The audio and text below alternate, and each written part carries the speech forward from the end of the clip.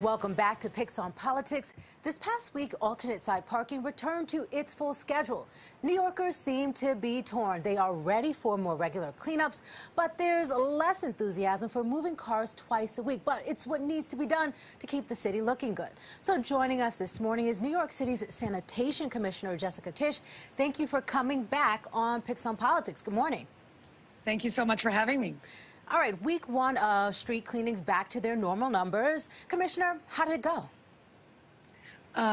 Well, we are still working on bringing up the compliance rate with alternate side parking.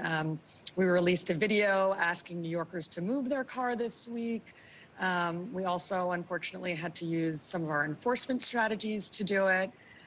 As you know, we've gotten a mixed reaction. New Yorkers are understandably, at least car owners, are understandably irked by having to move their cars more often. But we really feel like we brought the program back because we need to clean up our streets, we need to clean up our city. And we know that our mechanical brooms are far and away the best street cleaning tool that we have in our arsenal. So we are very much looking forward to having them back out there. And we do think that New Yorkers are going to see a meaningful difference in what those curb lines look like. The department has asked for patience as cleanings return. So, Commissioner, at this point, what are your biggest obstacles right now in terms of getting the streets cleaned twice a week? Break it down. So the biggest obstacle is people not moving their cars. If you don't move your car, that part of the curb line doesn't get cleaned. And when you go down a block where some people move their cars and other people don't, after the broom is passed, you can see the difference, right? There's portions of the block that have litter on them and portions of them that are totally clean. And so New Yorkers just need to move their cars and get out of the way of our brooms so that they can do their important work. As you continue to assess the situation across the boroughs, are there any areas of the city that are sort of most in need, that really need that street sweeping?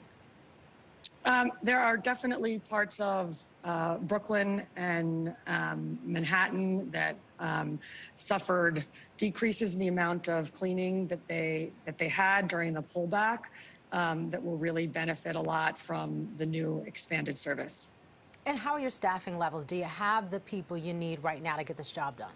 Yeah, our staffing levels are actually quite good. I know earlier in the year, we had staffing problems due to sick from COVID. So we had a large number of something like 25% of the workforce was out sick with COVID. That's back down now, and it has been for a while, to a much more normal, manageable number of like around 5%. I'm glad to hear your staffers are back on the job. As you mentioned earlier, New Yorkers do need to move their cars for sanitation employees to get their jobs done. And so to get the message out, the department has even turned to TikTok to get the word to New Yorkers. We sure have. Talk to me. We're showing a little bit of it right now. Did you have a fun time shooting the video? Have you gotten the response you're looking for? Please. We did have a fun time shooting the video. Please. It is definitely not my style to do, so I felt a little bit out there, out on a limb doing it. But I think it was, all in all, a very effective public service announcement. I mean, we have over 500,000 views of that video in like 2 days. So it definitely is one of our most successful public service announcements.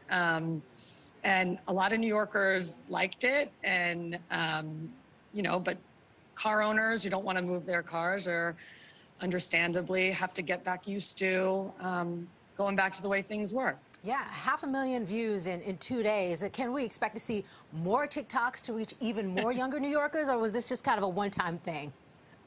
We'll see. I am, though, very enthused about how successful it was in getting the message out there.